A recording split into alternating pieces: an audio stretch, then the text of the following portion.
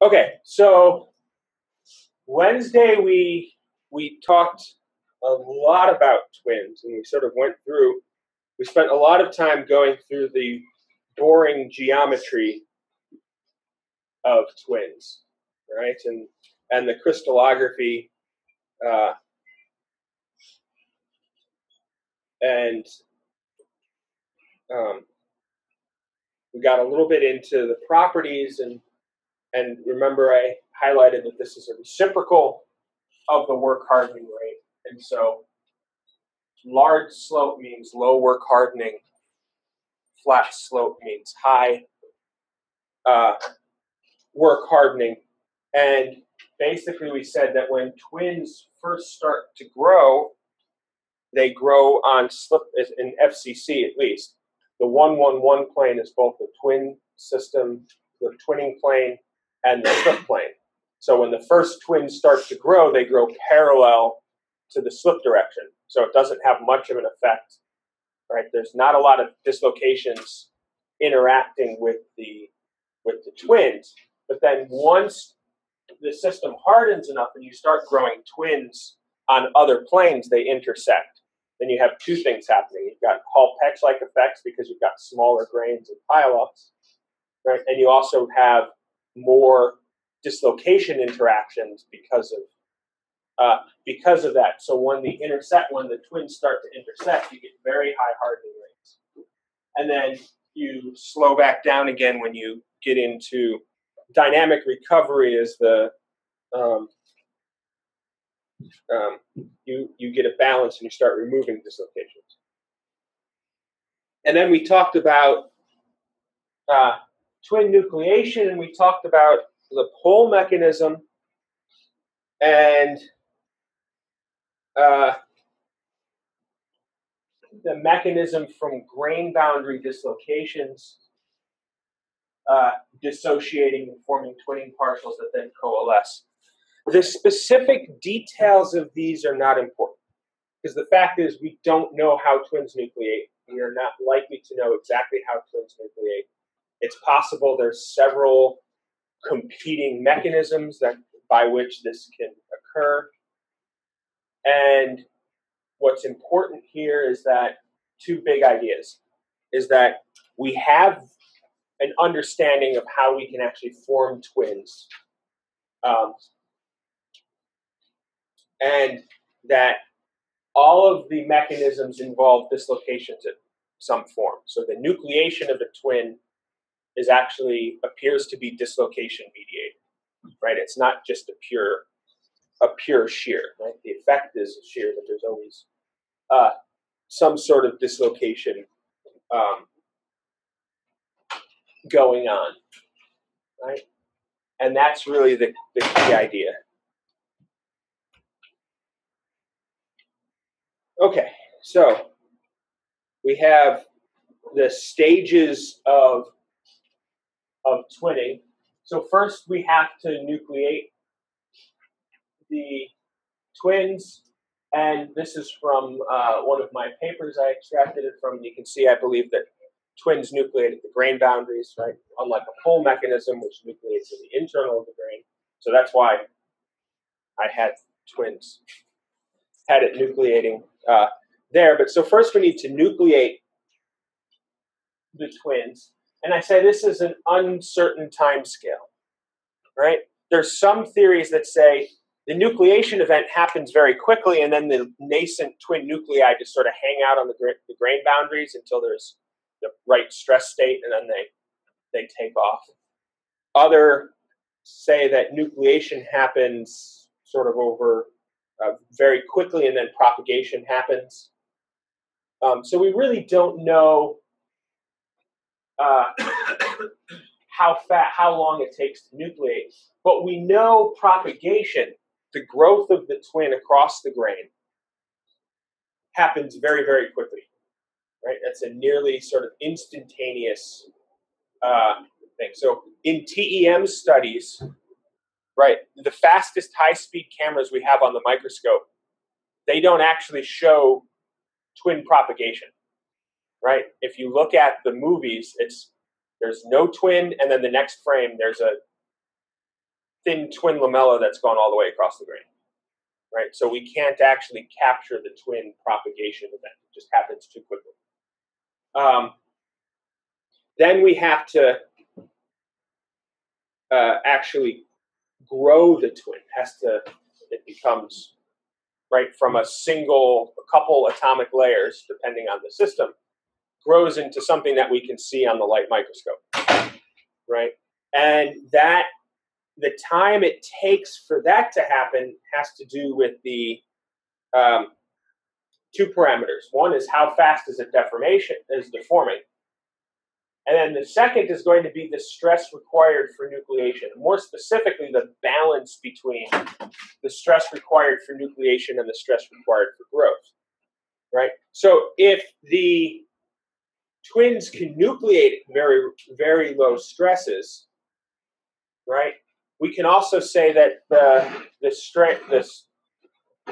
stress to require growth also has to be low.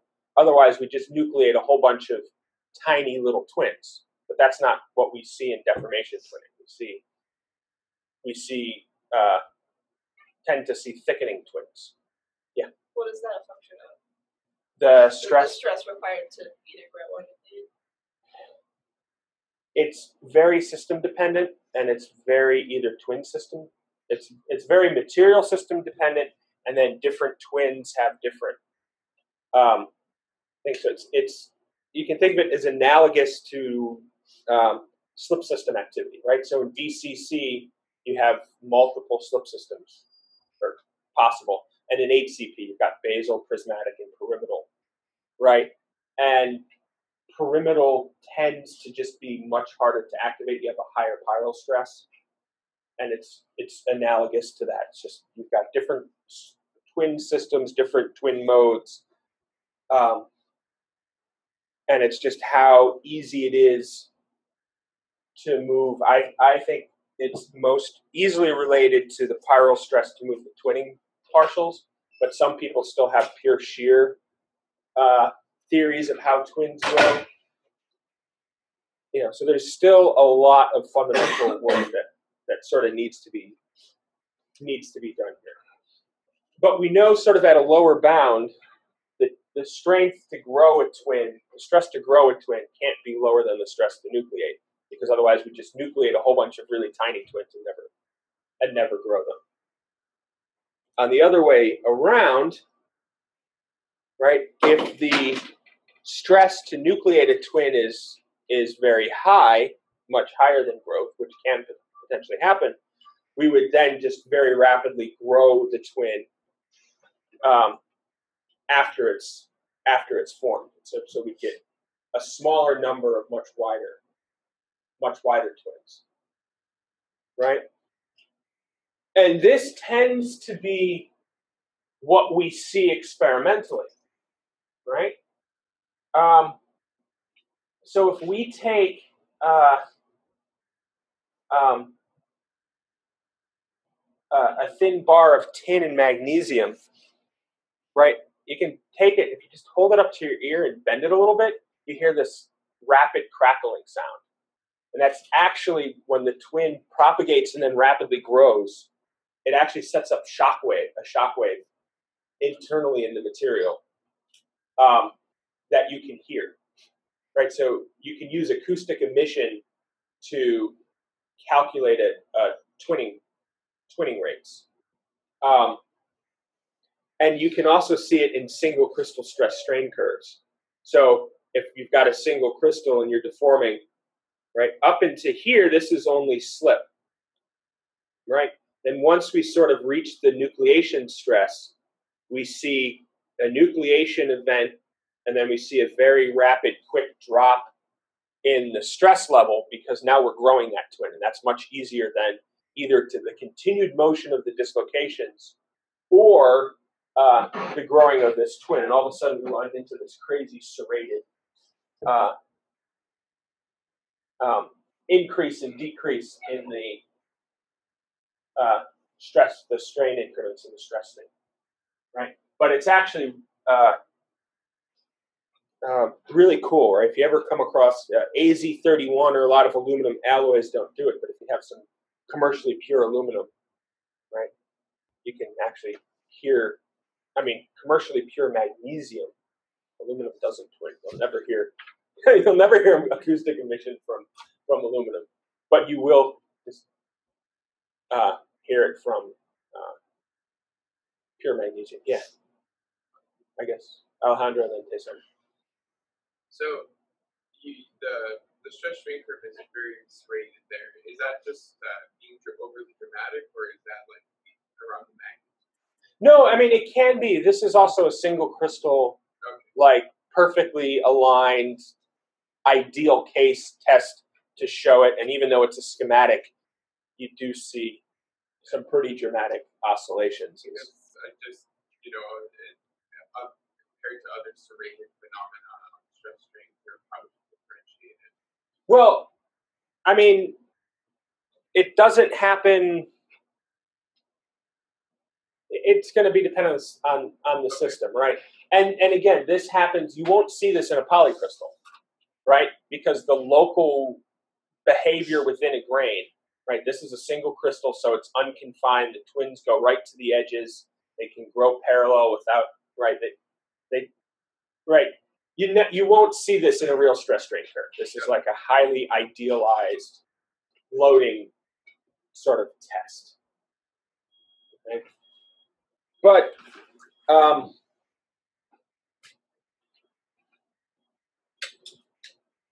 okay, so we're sort of shifting just a little bit here. So this twinning shear, right? Remember, we've got a large amount of shear that is associated with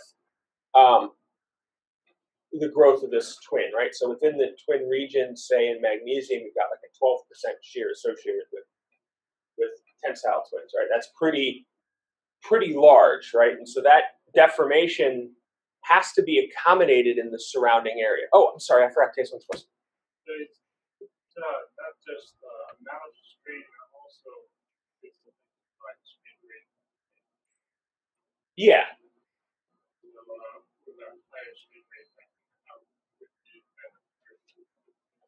Oh God! So if you were to increase the strain rate, you would generally have higher stresses. You'd probably be nucleating more.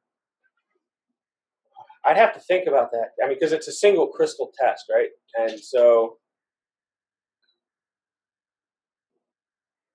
dynamically, with multiple phenomena happening at the same time, that's opening a can of worms. And if I give you an answer, I can almost guarantee it'll be wrong. So I honestly don't know what would happen. But we can probably look for, someone has to have done Hopkinson bar tests on single crystal magnesium, right? So I'm sure people have done strain rates up to 1,000 or so. Under a shock condition, without large strain, you'll see a lot. Yeah, and then shock makes it even worse, right? Because now you've got volumetric effects that you need to take into account. So, yeah. Okay, so we have to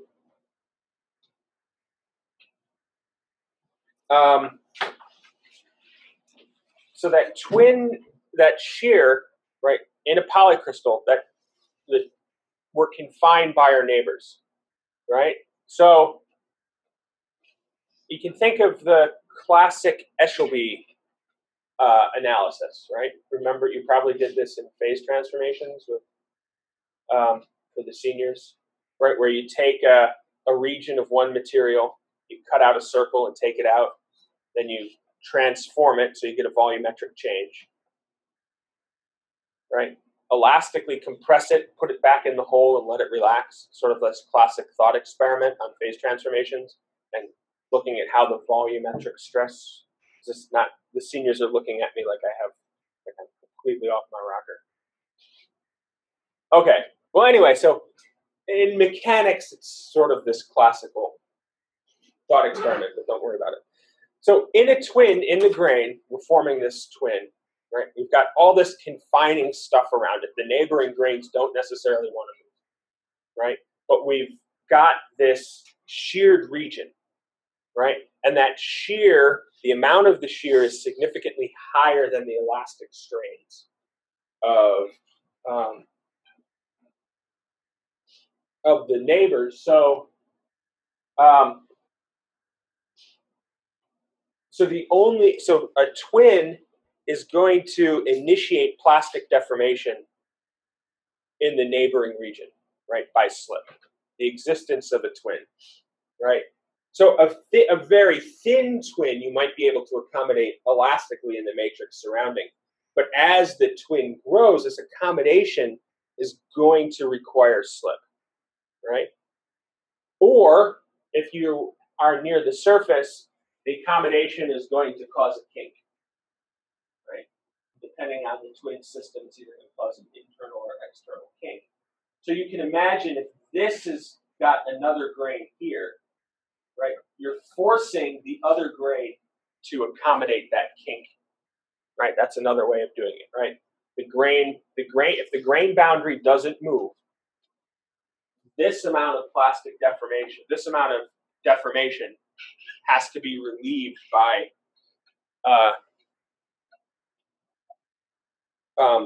plastic deformation. And also, intersecting twins can lead to fracture depending on the amount of shear, right? You may not be able to accommodate the mismatch, this large amount of shear locally, and you can lead to crack nucleation at the intersections of the twin. Okay, so that's some fundamental theory. I want to talk a little bit about some work on modeling twinning that I've done previously. And this is not examinable, we'll say, right? So I'm sort of presenting this just because it's relevant, but it's not something I'm going to be asking on, because other than going to read my papers, you're not going to find any information on it. I'm excited if you do that, but I'm not going to test you on it. So, how do we go about modeling twinning in polycrystals? Right? It's seems to be sort of a difficult area, and I spent a lot of time when I was at Los Alamos. This was one of the primary things that I worked on, and my colleagues and I, we came up with this notion that twin nucleation depends on both material and mechanical parameters. You have to have. We did grain boundary. We thought about grain boundary nucleation of twins, and we said you have to have the right grain boundary structure, right? Not all grain boundaries are equivalent, right? So not every grain boundary is going to be the same with respect to its propensity to twin, right? Some grain boundaries will twin much easier than other grain boundaries. And then you have to have the right stress state at that grain boundary, right? And that stress state is caused by dislocation pileup, right? Which happens at a length scale that's so much smaller than our modeling that we're doing, right? If we're modeling a polycrystal, I can't follow individual defects, right? It's just not, it's not possible to do. So a lot of plasticity models like this mean field viscoplastic self-consistent model, which the seniors will be doing starting in mod sim and using in 2 weeks. It doesn't have any of these sort of microstructural details. It just has a texture, right? You think of grains as these sort of regions of a crystal in an embedded effective medium. And that'll make more sense in a couple weeks. So how we need to sort of incorporate these lower length scales in a stochastic or probabilistic manner, right? So things that are deterministic at very low length scales, if you don't have access to those details, they can seem random, right? So if you think about if you're looking at the city of Columbus, right, and you look at population, right, you can't see individual people, but what I can measure is the number of people per a city block, right? I have a population density that's spatially resolved, right? What do you think game day is going to look like? All of a sudden, you have a population density that's pretty stable. And then all of a sudden, you have 100,000 people in 1 square block, right? That's has a perfectly rational explanation from some level of understanding. But if you're looking at it up above without understanding the details and just counting number of people, that makes absolutely no sense, right? And in many ways, modeling micro things that depend on the atomistic scale from the macro scale appears exactly the same way. Right? There's things going on that make sense from an atomistic perspective that make no sense from a top-down point of view. So we have to include things like stochastic nucleation. The details of that I won't get into, because what I want to show are some experimental details and some results. So in hexagonal metals, we have extreme anisotropy. Right? So if we have a rolled and recrystallized plate, we have a plate where we have most of the grains where the C-axis is aligned with the through thickness of the plate. Right? That's just the natural texture that evolves from thermomechanical processing in this.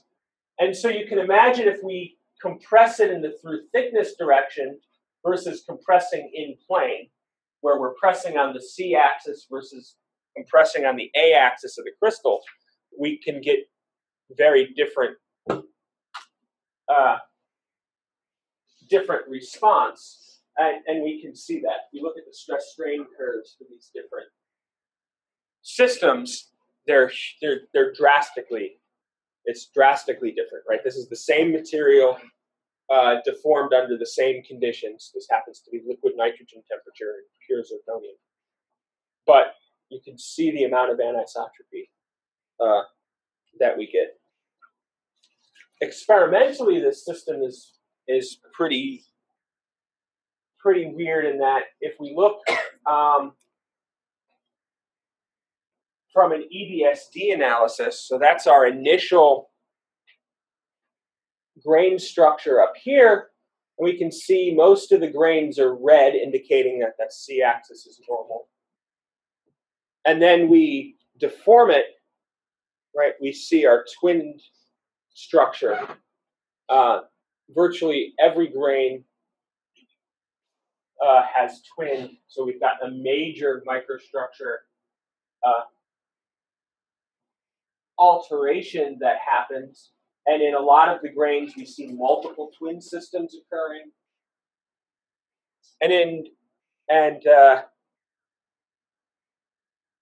If you do the statistics, if you go through and look at what you see, if we just look at our macroscopic loading, right? We say we're going to load this orthogonal to this plane in compression. So if we assume that that's the stress state in every grain, and we calculate the Schmidt factors for the different twin systems, we see that most of the twins that form have high Schmidt factors, right? That's expected, right? So the twins that form are well aligned, right? But we also see a lot of twins, a non-statistically insignificant number of twins, that have very low Schmidt factors, right? These are twins that we wouldn't expect to see form given the macroscopic loading, right? And we can go through and look at, if we rank the twin systems, the first variant, the one that's most likely to form, the second that's right. Most, roughly 80%, 75% of the twins that form are the highest or second highest Schmidt factor, have the highest or second highest Schmidt factor in the grains. But that means the full 25% of the twins that form, the highest Schmidt factor isn't growing, but a twin with a lower Schmidt factor in the grain is. Yeah. But wouldn't the variant have a specific Schmidt factor relative to orientation? Yeah, that's what this is showing. So it's saying if I look at, if I go grain by grain, and I calculate the Schmidt factor for each twin system, right? And then I look at what twins are actually there, right? Then you'll see that a lot of the twins that actually have form are not the ones that would be predicted by a Schmidt analysis, right? They're other variants, right? That's the point that we're making. And the analysis of it, the seniors that were in Mod Sim, this is exactly the same analysis that was done with the magnesium twin, right? Everyone had that horrible experience with, right? For that particular question.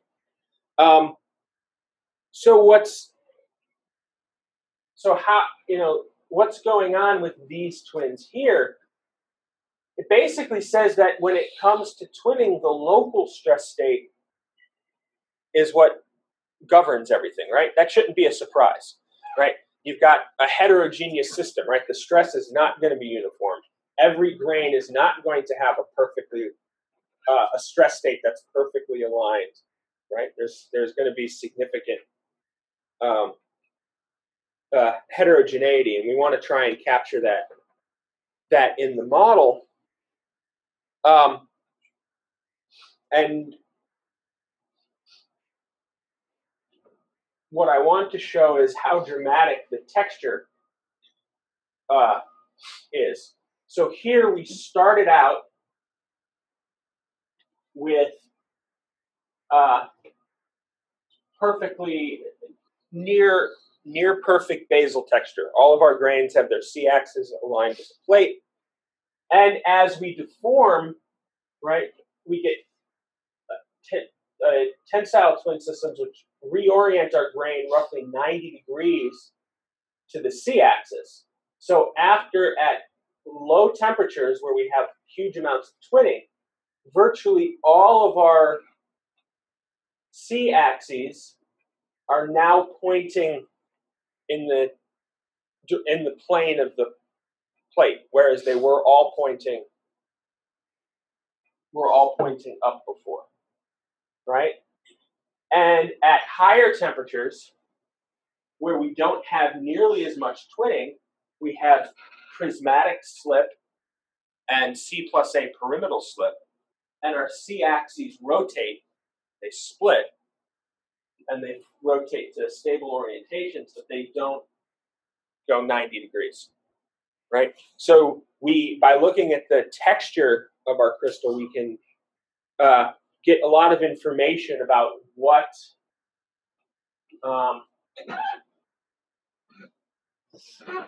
what systems are actually active, right? And we can see a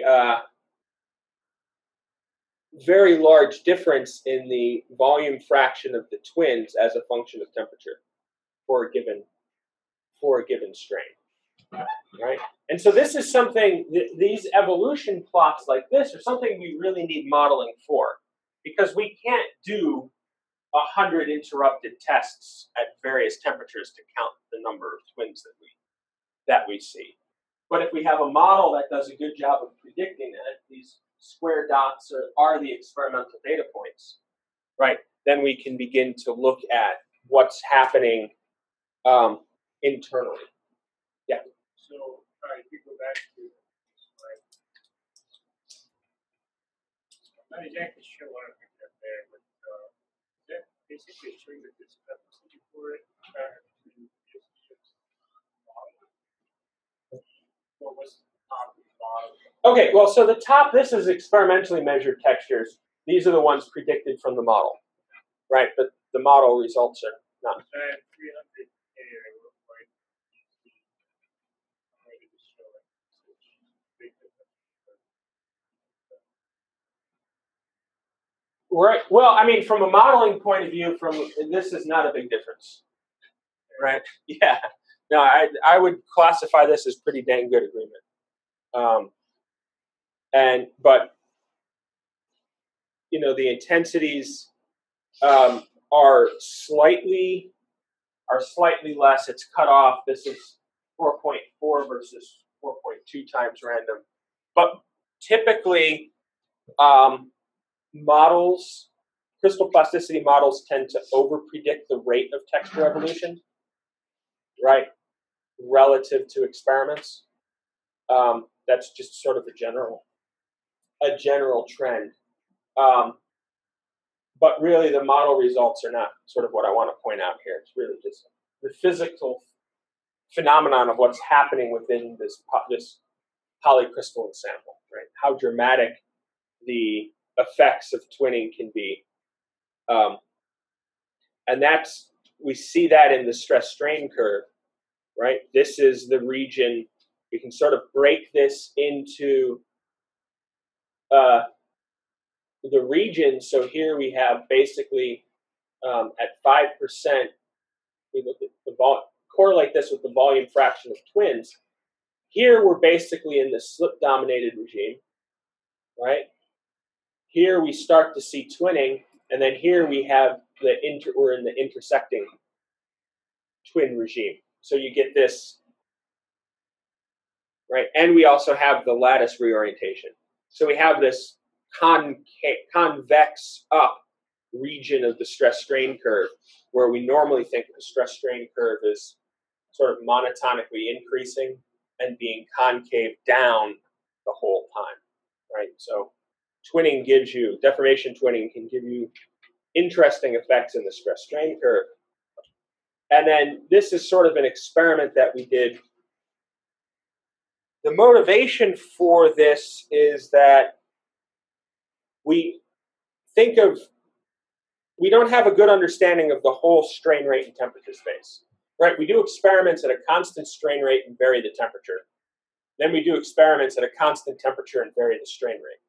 But in reality, so we're really just exploring the two axes of this strain rate temperature plane, right? There's not a lot of data in the middle, right? And so we wanted to look at that with respect to twinning. So what we did is we came up with this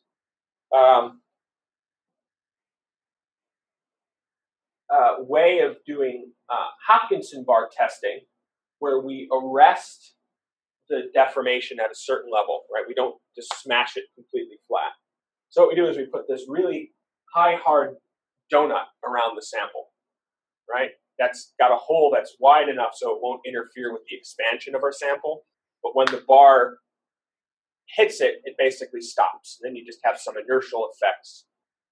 And what we did is we did quasi-static at liquid nitrogen temperature, and then we did high rate at room temperature, and the idea was to get the same stress strain curves, right? Adjust the strain rate so we got the same curve at both room temperature and liquid nitrogen. And try and tease out the rate and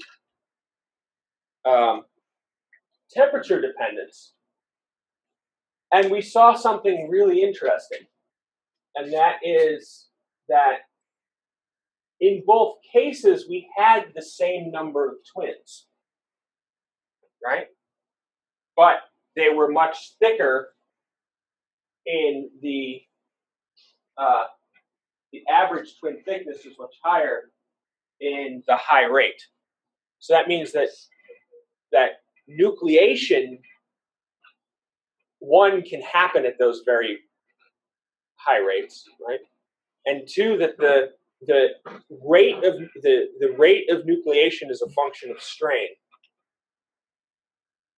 appears to be independent of the temperature and the strain rate, right? So since we have the same number of twins under two drastically different loading conditions that follow the same stress strain curve, right? We have suggest that twin nucleation is not a rate or temperature dependent phenomenon. We also saw basically, the axes of these are a little hard to read. The number of twins per grain looks very similar between both samples. And the number of twin variants observed per grain, those statistical distributions look very similar. But the overall volume fraction was higher. Right? So growth has a strong temperature dependence. Nucleation appears to, growth has a very strong temperature and rate dependence, whereas nucleation appears to not. Of course, that's just one experiment that I feel kind of strongly about because I did it. Right? It's one of the very few experiments I've actually done. So keep that with take that with a grain of salt. So that wraps up twinning, right? And now we get to go on to Martensite.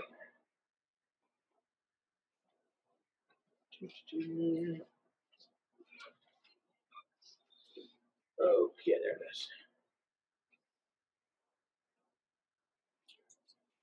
Okay,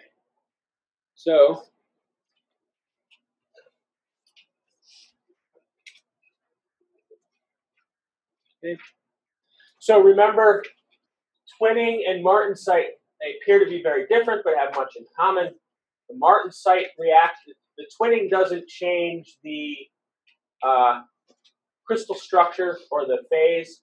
The Martensite reaction is a phase transformation, right? But it's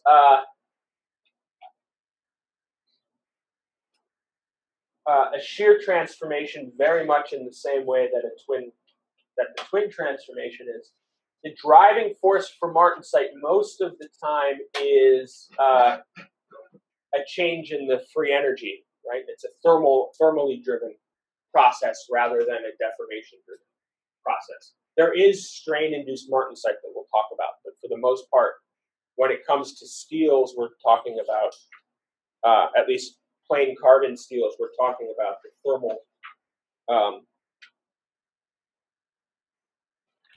thermal effects, right? And so this is just the comparison, military versus civilian transformation. And as just sort of a refresher, remember Martensite, it basically cuts off our TTT diagram at the bottom, right? At high temperatures, we form perlite. At lower temperature, we go lower down, we'll form Widmanstatten ferrite. Go down a little bit more, we'll form bainite. And then if we come down here, we hit Martensite, right? And why are these lines flat? Right? Why all of a sudden does it go this? We have a C curve and then flat lines, horizontal lines out. It's not time dependent, right? It's going to happen instantaneously, nearly instantaneously on cooling, right? So as we go down, we hit the Martensite start, and then as we keep cooling, we'll eventually hit the Martensite finish where we're completely Martensite, and it's not going to matter how fast we cool through this region, right? It's going to be basically occurs at that temperature, right? And so Martensite in and of itself has structure. It forms into laths, right? And then there's sub-blocks between these, what we call sub-block boundaries between the laths, right? And so we'll talk more about the definitions of these, but we have what we call packets, blocks, sub-blocks, and the individual laths. Sort of like in bainite, how we had sheaths, and everything in the sheath was similar crystallographic orientation. basically everything in the block is going to be in a similar crystallographic orientation, right? And we'll talk more about that structure as we go on. Okay, so as we lower the temperature, if we're in a system that's capable of the Martensitic reaction, we go through a equilibrium temperature, right? That's going to separate the stability ranges of the two systems, right? And basically, this is just to remind you that it obeys sort of the classical thermodynamics of any other phase transformation, right? We're going to be the phase that this is temperature. So as we cool, right, we're at austenite because that's lower free energy. Once we hit the Martensite start temperature, or the equilibrium temperature, sorry, right, we now have the Martensite, the alpha prime phase is lower free energy. And once that undercooling is sufficient to trigger motion, right, to give us enough driving force to trigger the motion, we're going to transform to the austenite. So this is at a constant carbon content, right? Right. This is the free energy diagram at constant carbon. If we look at the free energy diagram for constant temperature with varying carbon content, right, we can see the austenite and our Martensite and our good old common tangent construction. So basically, the thermodynamics of Martensite formation is the same, right, as a diffusional transformation, but the kinetics and mechanisms are quite different, right? So we can still predict when Martensite is going to start. And so these are all sorts of systems that go through Martensitic transformations. So up here, titanium nickel, right? This is shape memory alloys up top. We have steels and iron platinum, which is a bit of an odd one. But so if we look at the driving force for Martensite formation in steel and in iron nickel, right, it's huge compared to other sort of quintessential Martensite forming systems, right? So the forming Martensite and shape memory alloys, right, the change in free energy is an order more than an order of magnitude less than the driving force for Martensite. It gives free energy associated with Martensite transformation in steel, right? So there's virtually no way, right? The driving force is so large, right? If you haven't exhausted your other mechanisms before you get to the Martensite start temperature, right? You haven't transformed into ferrite by some other way, it's very difficult to avoid the Martensitic transformation in plain carbon steels. So now we're going to get into a little bit of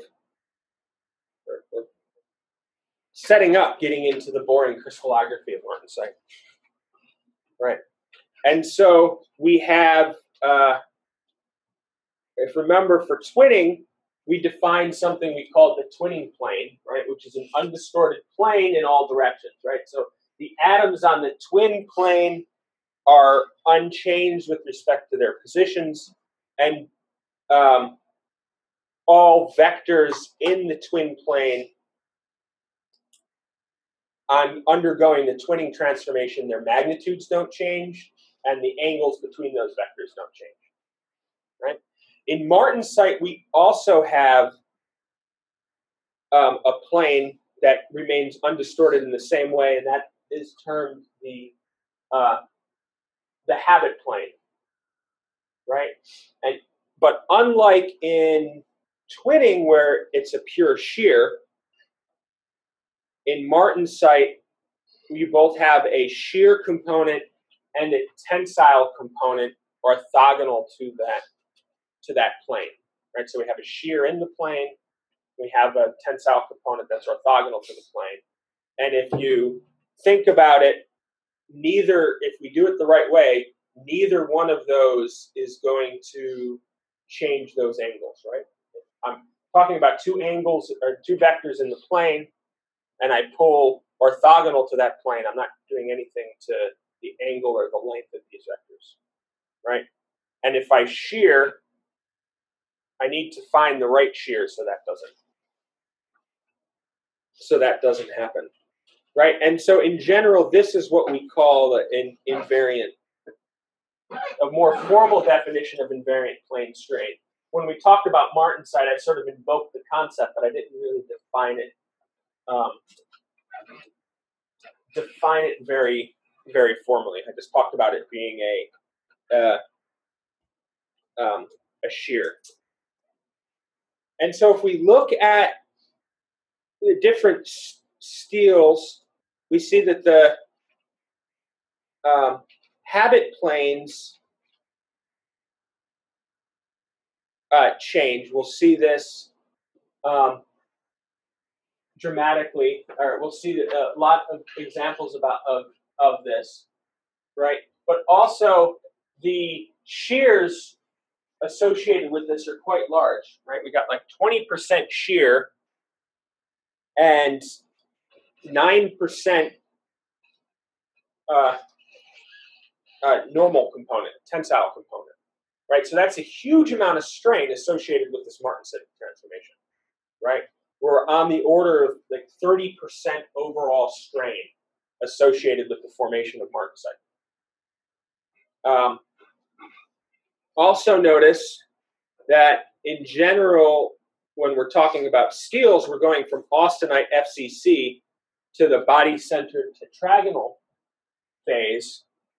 Other systems, iron nickel goes FCC to BCC. Titanium also exhibits a Martensitic transformation where it goes from the BCC beta phase to HCP alpha. Right, we'll talk about that. Right, usually that's a diffusional transformation, but if you cool it fast enough, you can force it to go Martensitic as well. And other systems, but for steel, we're concerned with the austenite to body-centered tetragonal transformation. Yeah, you had your hand up, Jason? Yeah. So, not very familiar with Martensite transformation in other materials other than iron and maybe. So, what's the definition of Martensite? It's not referring to a phase, right? Any transformation that's athermal, is that athermal? Yeah, so I guess for a working definition, and like any good working definition, there's exceptions, right? So we'll talk about Martensite as a athermal shear transformation, a diffusionless athermal transformation. Right, and then I'm going to break that because on Monday I'll show an example of how Martensite, even in some systems like iron nickel, can have a athermal and an isothermal component to it as well. But I think that'll be a reasonable working definition of what we call a Martensitic transformation. Okay. So because the shape deformation is primarily shear, right? The shear is a larger component. The Martensite plates deform the lattice very much like twins deform the lattice, and we get these lenticular Martensite plates. And remember, the in a single crystal, we get parallel twins and parallel Martensite plates that extend across the entire region, right? They go from end of the crystal to end of the crystal. And the walls of the Martensitic region are parallel to the habit plane. But when we have to confine, when we're confined, we take on the lenticular shape because this is the shape that minimizes the strain energy, right? This minimizes the amount of accommodation that we need to do by plastic deformation in the region surrounding. And that we get these steps, right? If you have a martensite lath that grows into the surface, we get deformation on the surface that's characteristic of the shear transformation, right? So we'll get kinking on the surface